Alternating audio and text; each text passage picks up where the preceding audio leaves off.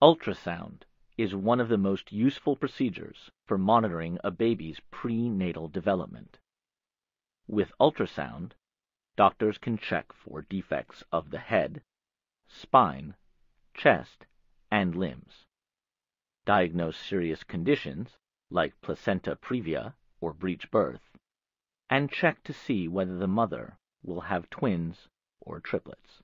Ultrasound can be used any time during pregnancy, from the 5th week until delivery.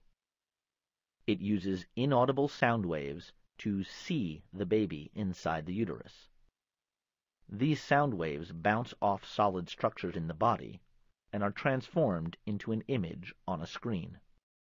Here's how ultrasound works. Pretend this tennis ball is an organ in the body. This piece of glass represents the ultrasound image. Like this piece of glass, an ultrasound image is actually flat and two-dimensional.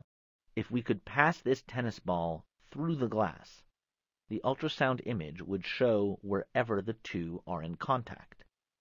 Let's watch the same thing on an ultrasound. The white ring is the reflected image of the outer part of the tennis ball.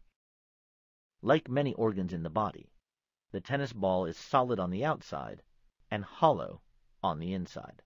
Solid structures, like bones and muscles, reflect sound waves that show up as light gray or white images. Soft or hollow areas, like the chambers of the heart, don't reflect sound waves, so they show up as dark or black areas.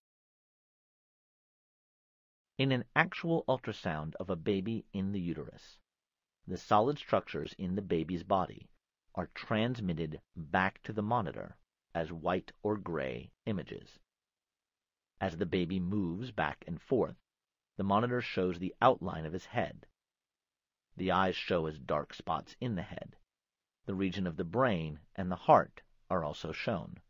Remember, ultrasound only shows a flat image of the baby. A superimposed illustration of the fetus shows how the fetus actually looks in the uterus. Ultrasound is still one of the best methods for physicians to visually diagnose major physical defects in the growing baby. Even though there are no known risks for ultrasound at present, it is highly recommended that pregnant women consult their physician before undergoing this procedure.